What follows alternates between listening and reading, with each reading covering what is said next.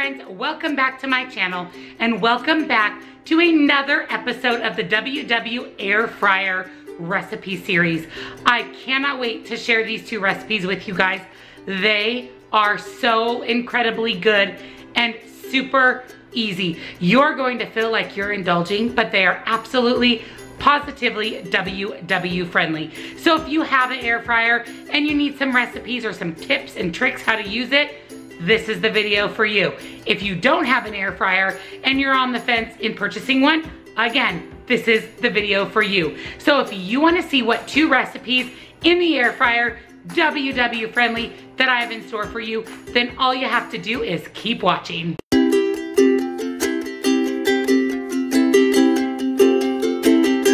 For tonight's air fryer recipe, we are going to make WW friendly Hawaiian empanadas. I am super excited for this dinner. I'm going to pair this with a vegetable. So let me show you what I'm putting in my Hawaiian style empanadas. So first you're going to need some self-rising flour, some non-fat Greek yogurt. We are making 2-ingredient dough. So these 2 ingredients here mixed together make amazing dough. I really prefer the Fae yogurt. I feel that it's thicker, less watery, so your dough comes out less sticky.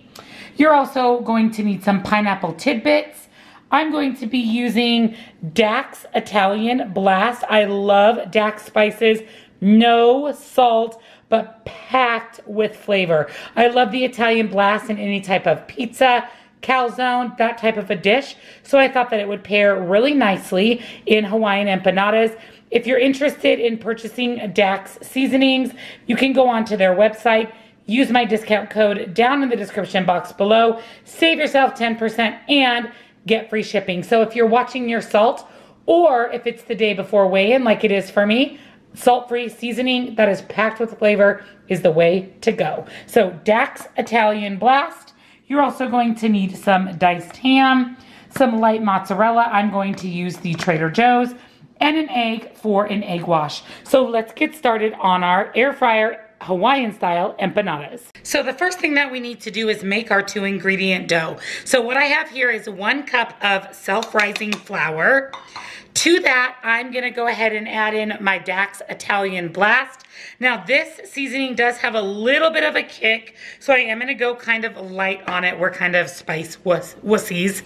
And then I'm also going to add in my non-fat Greek yogurt. Now, I do not measure my Greek yogurt because I just add it until my dough is the consistency that I want it to be. So I don't want my dough to be too sticky, so I don't wanna overdo the non-fat Greek yogurt.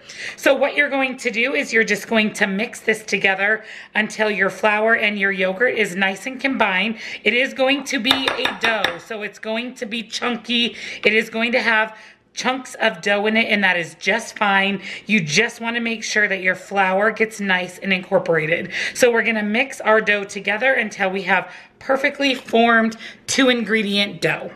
Once you get your dough formed into a ball, I'm going to take my little roller. I did buy this roller off of Amazon. I do have this link down in my description box in my Amazon store. I want to say it was $6. I struggle with the big rollers with 2-ingredient dough, so I love that this has a large end and a small end to really get in there and roll out your dough. So I'm going to use the larger end, and I'm just going to roll this out until I have a nice big sheet of dough. I probably will grab some nonstick cooking spray. You can always spray your roller with that if you feel like your dough is really sticky.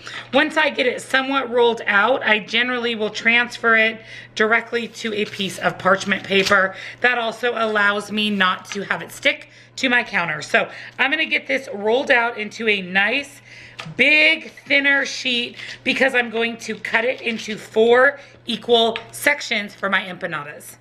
Once you get your 4 pieces rolled out nice and flat, we're gonna be adding in our empanada ingredients. So what I have here is I went ahead and measured out 1 ounce of the Trader Joe's light shredded mozzarella. So I'm going to add that just kind of to the center of my empanada. I also went ahead and measured out 1 ounce of the diced ham. That is only 1 point. So I'm also going to add that to the center of my empanada.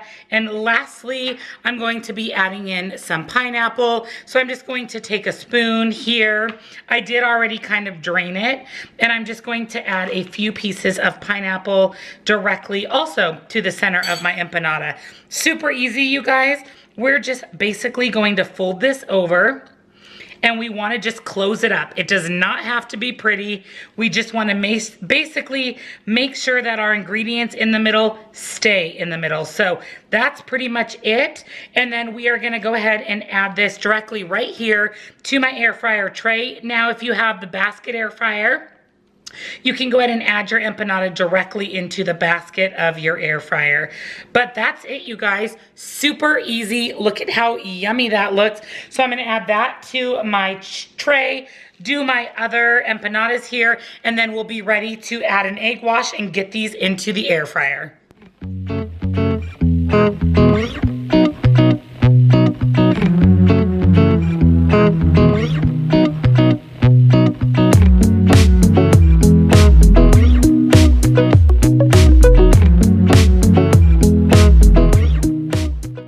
Once you have your empanadas all nice and folded up, you're gonna go ahead and take one of your eggs, kind of gently mix it together, and then you're just going to apply a nice coat of egg wash over all 4 of your empanadas.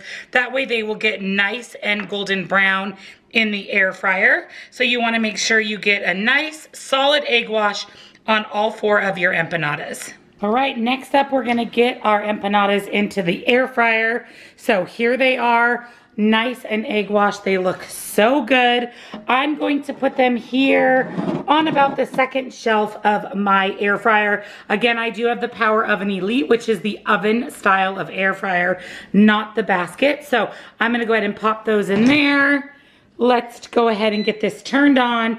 We want this at 375, and I'm gonna go ahead and start at 10 minutes, and I'll just kind of keep my eye on them, make sure that they don't get overdone. I want them crispy. I do not want them doughy. My air fryer also has a light here, so I can easily keep my eye on how my empanadas are cooking. And while these are cooking, I'm going to get some frozen veggies in the microwave. I just pulled the Hawaiian empanadas out of the air fryer. Look at how delicious these look. Nice and golden brown. I made sure that the dough was all cooked.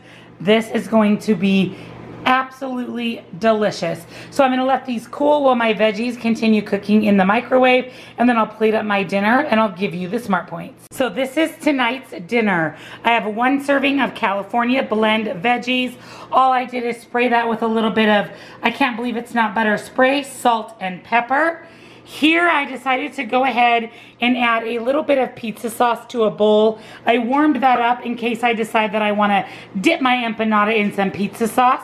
And then here is my empanada. Look at how cheesy and delicious that looks. So it is 3 points for the dough, 1 for the ham, 1 for the cheese. So my empanada is a total of 5 smart points. If I eat a 1/4 cup of the pizza sauce, which most likely I will not, that would be an additional point. So I'm going to count my dinner as 5 smart points. Yum. For tonight's air fryer recipe, I'm going to be making air fryer Coxinha. Thank you to those of you that told me how to pronounce it. Now I hope that I pronounced it right, but let me show you what is in tonight's dinner. I'm gonna pair this with some rice and some veggies. So first you're going to need some oil. I'm gonna go ahead and just use olive oil. You're also going to need flour, chicken broth or chicken stock, fat-free 50/50, breadcrumbs, light shredded cheese, eggs, chicken or whatever meat you'd like to use, 1 carrot, minced onion and minced garlic, or you can cut up a fresh onion and fresh garlic, and of course some salt and pepper. So let's get started on tonight's dinner. So the first thing that we're going to do is we're going to go ahead, get some water boiling, and we are going to actually boil our chicken. That's going to be the fastest, easiest way to get it cooked and shredded. While our chicken is boiling, we're going to get the rest of our meal put together. Once you get your chicken boiled and shredded or cubed, however you want to dice it, go ahead and put it into a bowl. To our chicken, we are going to go ahead and add in our minced garlic. I am going to do a tablespoon of garlic, And I'm also going to do a tablespoon of the minced onion. It just says 1 each, so I'm not sure what that means in the recipe. So I'm going with a tablespoon. And then I did go ahead and finely dice up my carrots. So I'm gonna go ahead and add those. And then I'm also going to add in some salt. And it doesn't say, it just says to taste. So I'm gonna go ahead and add in just a little bit of salt. Same goes with some pepper. Go ahead and add in some pepper. And then we're gonna go ahead and add in 1 tablespoon of our fat-free half and half. So I'll go ahead and add in that. And then lastly, we're gonna go ahead and add in 2 tablespoons of our cheese. So we're gonna go 2 tablespoons worth of cheese. And then we are going to take a spoon and give this a nice big stir together. And we're gonna set this aside while we create the dough for our cojinas. But this is essentially going to be the filling. For the dough for our cojina, I went ahead and added 1 cup of flour to my bowl. I'm gonna go ahead and add a little bit of salt as well. And this is going to be the dough. And then I'm also going to add in 1 tablespoon of olive oil. And then we're going to give this a quick stir together. And this is going to be the dough. So next we gotta go ahead and fill our dough with all of our delicious ingredients. And then we'll drudge it in some egg and some breadcrumbs. You guys, this is gonna be so delicious. And then this is what is going to go into the air fryer. Once you stir together your flour and your oil, I forgot this part, sorry. We're gonna go ahead and add in some chicken stock, and we're just gonna go ahead and add enough to get stiff dough. So we don't want it too runny of a dough. We wanted a nice, stiff, pliable dough. So it's going to be somewhat similar to if we were to be making 2-ingredient dough. So we're just gonna keep adding chicken stock until we have that nice dough, and this looks pretty darn good. Give that a good mix, and then we are ready to set it aside before we add in all of our filling. Once you get it into a nice ball of dough, go ahead and use your roller. This is the roller that I purchased off of Amazon. It is linked down in my Amazon store. I love it. It's small, it's easily usable with 2-ingredient dough and smaller amounts of dough. I wanna say it's about $6. So it is linked down in my Amazon store. So we're gonna go ahead and roll this out, and then we are going to cut this into circle shapes, and that's what's going to make our cojina. So I'm gonna get this rolled out fairly thin. We don't want it to be too thick, and then we'll be ready to punch in some holes and then fill it with deliciousness. Once you get your dough rolled out as thin as you would like, go ahead and take something round. I'm gonna go ahead and use a cup here, and we're just going to cut this into round circles. You may have to roll out your dough again to use the remaining of it, but go ahead and just get them nice and cut into round circles. And then I will have to re-roll out my dough most likely to use all of it, but go ahead and get as many out of your sheet as you can. And then we're just going to repeat that process until we have enough for all of our food. This looks awesome. So there are your circles, and then this is what we are going to fill with that delicious chicken mixture. Once you get your circles punched out, it looks like I got 2, 4, 6, 8, 9 of them. You're gonna go ahead and take your chicken filling.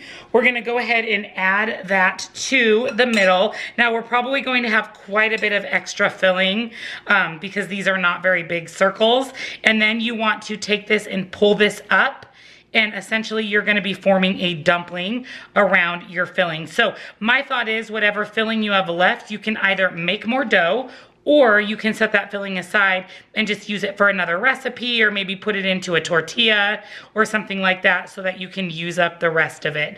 But basically we're gonna go ahead and create a dumpling. Go ahead and spin the top closed. Look at how good that looks. So I'm gonna get these all nice and filled up, and then we're gonna roll them in some breadcrumbs.